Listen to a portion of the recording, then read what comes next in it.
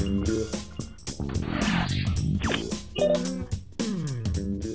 the cool new features in Windows 8 is a robust synchronization system, and today I'm going to show you how to set it up. Hi, I'm Seth Rosenblatt for CNET.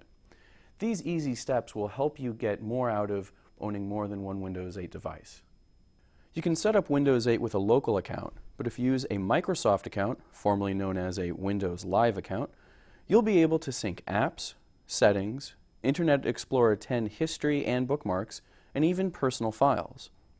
If you've got a brand new Windows 8 device, you can set it up from the get-go with a Microsoft account. If you've already logged in with a local account, here's how to switch to a Synctacular Microsoft account. Go to your Charms bar, then Settings, then More PC Settings, Users, and switch to Microsoft account. If you've got one, enter in the details here.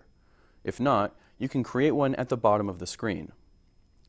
Once you've logged in with your Microsoft account, a new option will be added to PC Settings called Sync Your Settings. From there, you can toggle all kinds of data to synchronize.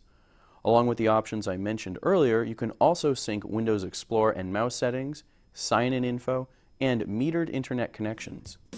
I recommend setting up a Microsoft account even if you don't have a second Windows 8 device, simply because all of your mission-critical data and customizations will be backed up should anything destructive happen. For CNET, I'm Seth Rosenblatt.